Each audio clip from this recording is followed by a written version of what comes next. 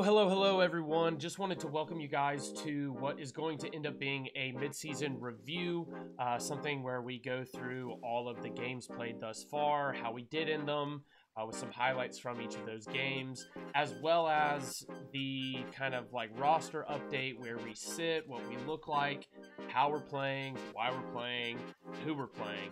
Some conversation in regards to Ryan Berger and Joey Aguilar that will lead into the decisions that we make for the next game, which is the SMU game.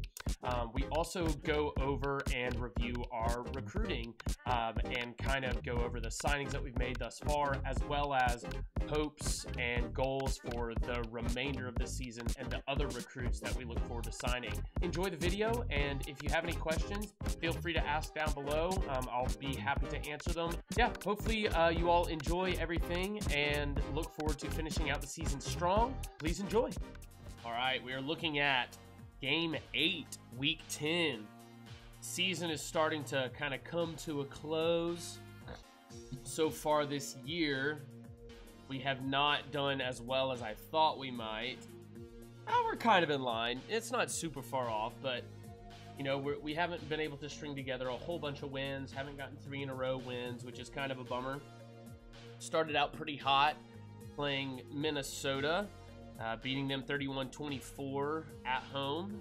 Traveled to Washington State, to Pullman, Washington. Beat the Washington State Cougars. It looks like that was less of a upset than we thought. They're really not doing well this year. Traveled to Louisville, got spanked. They kind of just had our number and beat us pretty handily. And next week we traveled, I believe, down to Central Florida to play the Golden Knights. They beat us. Sorry, we beat them. Top 25 beat, 30-24. They're actually 7-1 in the 8 games they played. We were the only loss that they have, still ranked top 25. So when you look at how we played, we could have been closer up there. And then we had a pretty big loss to Fresno State. Traveled out to Fresno State, kind of got smacked around a little bit. Just couldn't stop them. Our team this year, and I'll do a quick rundown of the team just to give everybody an update, but it's not the greatest team ever. Kind of overperforming, but also underperforming. Like, no one's really good. It's weird. It's a weird situation. Then we went to your favorite and our favorite newest FBS school, the last real new school to be added to NCAA 14, Old Dominion. We beat them 31-24. Big win for us there to get us back on the winning ways. Played a home game there against Cincinnati, and they just barely beat us at the end, which was kind of devastating. We played super good defensively the whole game. I was down 3 touchdowns. Like, if we go look at this, if we look at the game summary, I scored 21 points in the 4th quarter to bring it close, and then they it was like 3rd and long, and they got within field goal range and kicked a field goal in the last second to win. Yeah, you can see they just had a good drive. We weren't playing very well. You can see turnovers weren't that bad. The turnovers they had, I think they had a touchdown off of a interception or a fumble or something like that, and then it was just kind of a weird game. Yeah, so this was kind of a bummer when it came to actually getting the wins. Our quarterback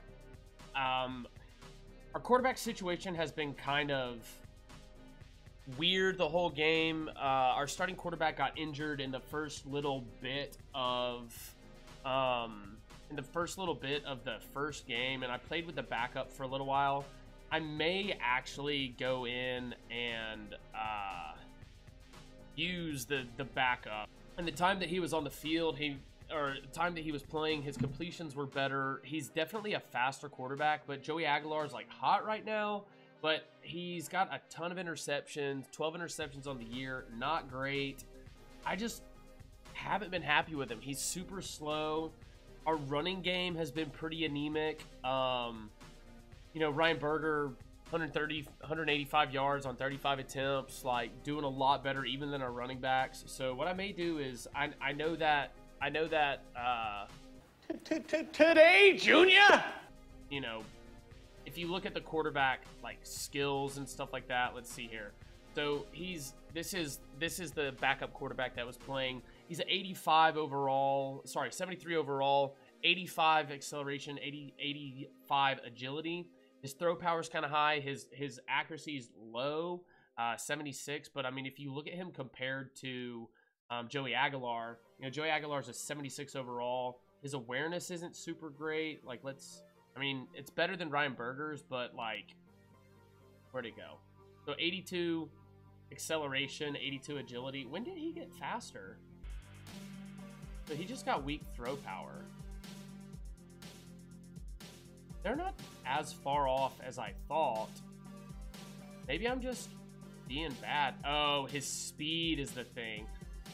So his speed is just super bad. Okay, so Ryan Berger's like a 74 speed. Okay. All right, well, I'll give him another chance. I mean, he's not doing good. I'll give him the first quarter, and if he's not playing well, I'll probably take him out. Running back wise, there's not much to say there. Our wide receivers have actually been great. Tons of just big receptions, clutch receptions there. But the biggest issue with them, tons of yards after catch, which is great. Tons of drops though. Where's the tight end? The tight end Wilson has dropped a ton. Davis has dropped up like 4. It's just drops all around, and I don't love that. So we kind of need to get back into like winning ways with that. Defensively, our team has looked okay. We've had a lot of weird success, like lots of interceptions in one game. So like Jordan Favors has done really well as a strong safety. Got 2 interceptions in one game. Ethan Johnson is our sophomore cornerback. I'm excited to watch him grow over the next couple of years. And then I believe, on his interception, he ran all the way back. Tyrek Funderburg. What a fun name. He's a senior, so we're going to be graduating a lot of really good players, that are supposed to be good, but luckily we have a good amount of depth for this. It's been a weird season. We're not getting a lot of pressure on the quarterback. I've switched up defenses a couple times, and I've changed up the offensive playbook. I like the offensive playbook I'm using, the Appalachian State. It's like a pro style. I may go through and create my own playbook to add a few more pistol formations and shotgun formations as we go along. But yeah, it's just been kind of iffy. 1 kick return, it was pretty good. Had to come back with that. I mean, just the team is not looking great, in my opinion. But, as far as wide receivers go, middle of the road there. Our tackles, we have the number 1 and number 3 tackle leaders in all of college football. Sack leaders, we're doing okay, about half as many as the people who have the most. Decent amount of interceptions, only 2 off the lead on that. And then the big thing that I think would be good to look at would be the championship contenders, kind of give us an idea of where we are. But yeah, so like this year we're 41st overall in the nation with growth. Like obviously it looks a little bit lower next year because we're going to be losing players, and it looks like our recruiting class hasn't filled that void quite so much, but we're hopefully going to pick up some more recruits. We're waiting on Maverick Jet so we can go and take a look at the recruiting here, a little bit of a mid-season update.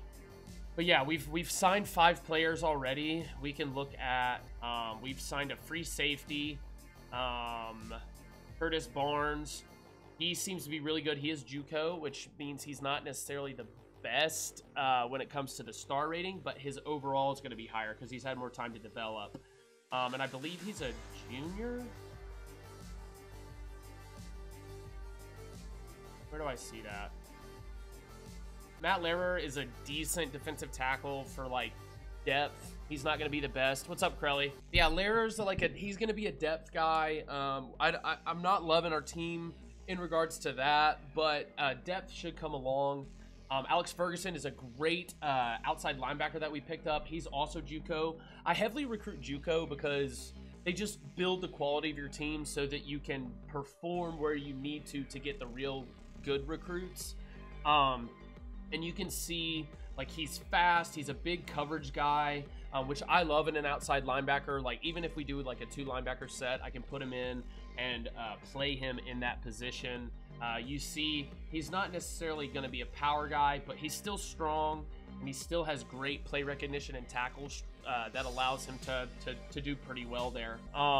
Drew Booth, another defensive tackle, just another depth guy. He's, I believe, a little bit faster. Yeah, he's faster than Matt Lehrer, and he just has better overall of the finesse / skill move stuff to make him more useful on the line for me in case someone gets hurt or he develops over time. The last one that I'm going to look at is Anthony Pickens. When we signed him, it showed him as a wide receiver, which kind of fits in line with his catching, his speed, his ability to like catch in traffic. It's not great, but he looks like he'd be a good, fast, number 3 wide receiver, or potentially even a slot guy because his route running is as good as it is as a freshman. But then ultimately he could potentially be, a corner. He's got good man coverage, good play recognition, so he could do okay. The biggest targets that we're looking at right now that I would really, really love to sign, be Jet Maverick. He's the prospect that we created. So I'm going to do one creative prospect this season. Jet Maverick is the quarterback prospect that we absolutely want. We would love to have him be kind of like the leader of the team going into next season to help us get into where we can win more games, perform better as a running team, but also to have like the threat as a passer. Because right now, our quarterback can either run or he can throw an interception, and that's kind of it. Even though our wide receivers are performing well, our quarterbacks are not. Right now, Tennessee is leading. I believe they've already had their visit. No, they have their... So neither of us have had our visits. My hope is that we can get that visit week 14 and not have them sign him immediately after the visit, because sometimes teams do that. I would be devastated if he went and left us to go to Tennessee. Mike White is another big one that I would love to get.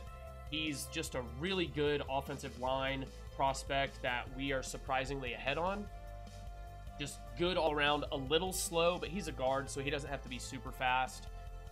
Mike Smith is a really, really fast corner. I believe he's a coverage corner, but I typically like hard hitters in coverage just because it's fun to just like pop people back there. David Joseph is just super fast. He's going to be a defensive player. If you look at his stats, he could be a quarterback as well, but I'm going to put him in the defense as like a free safety, or even as a corner, because his man coverage is nutty. So yeah, we've got some good recruits still left over. Charles Smith, JUCO, we might get him from Reserve Louisiana. And then Brent Hart, another offensive lineman, plus a few of these other folks down at the bottom that we're slowly but surely trying to get. Let's take a look at Dingle Prince. He is a defensive, I think he's a right end. Yes, DeAndre Dingle Prince. He is my Dingle Prince. He is your Dingle Prince.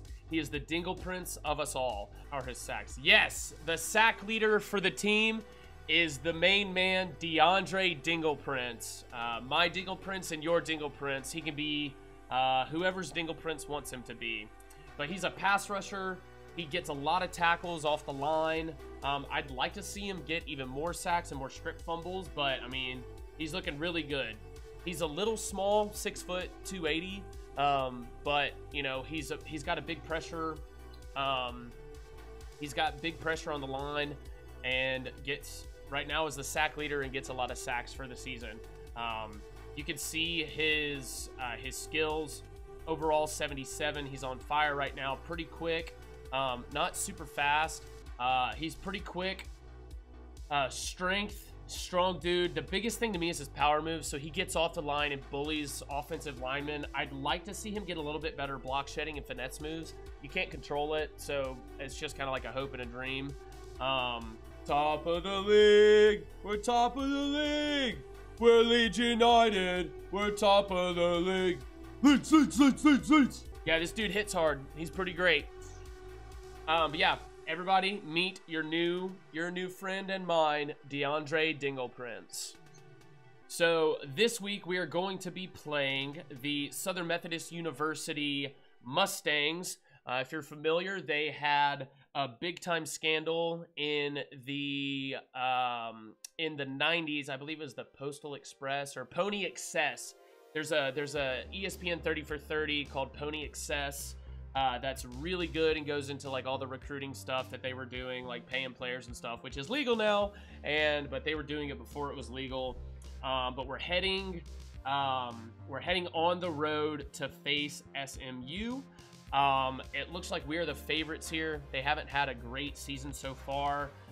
They do have the better team on paper, but I think that just based on how we're playing, I think we can do pretty well. If you look at their schedule, they haven't really played anybody. I mean, A&M is decent.